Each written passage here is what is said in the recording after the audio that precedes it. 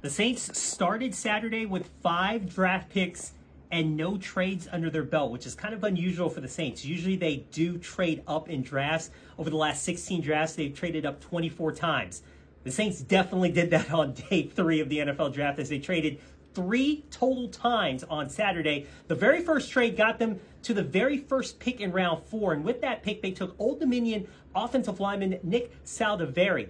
And Saldiveri is a guy who can play the guard position, give them some depth at that position for the Saints. Remember that you've got Cesar Ruiz and Andrews Pete on the final years of their deal, so they probably need some insurances back there at the guard position.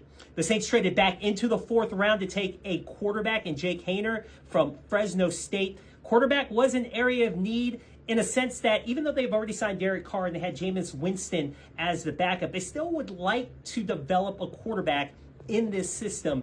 And Jake Haener is a guy, 5'11", size, but is a guy that showed some toughness and can make the throws that are necessary to play in the NFL when he was at Fresno State.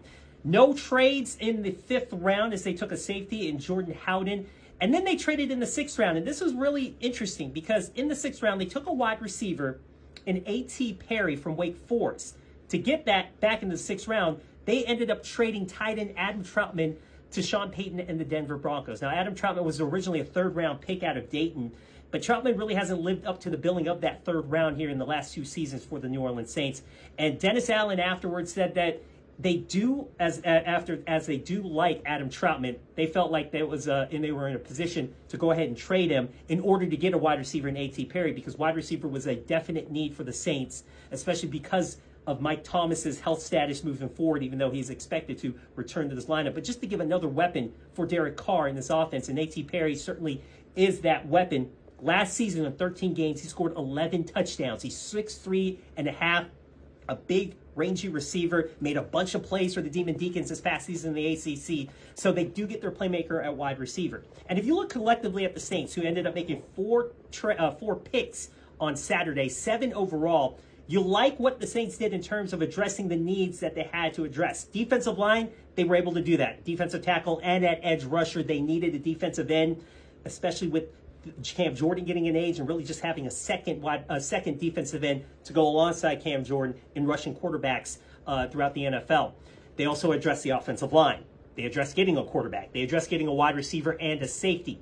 The tight end position, of course, is going to be the big question moving forward now that Adam Troutman is a Denver Bronco. You could see them dipping into the free agency pool to bring in a tight end. Also expect to see a tight end drafted when they start looking at undrafted free agents. That's the next step for the Saints as they'll look for those UDFAs. Remember, the Saints have struck gold in that arena the last 2 seasons, finding guys like Rashid Shaheed, Juwan Johnson, who they recently signed to a new 3-year deal at tight end. They're really good at finding those diamonds in the rough in the undrafted free agent market. We'll see if they do that. But the Saints ending up with their draft class with 7 players and filling needs that they had to address moving into next season.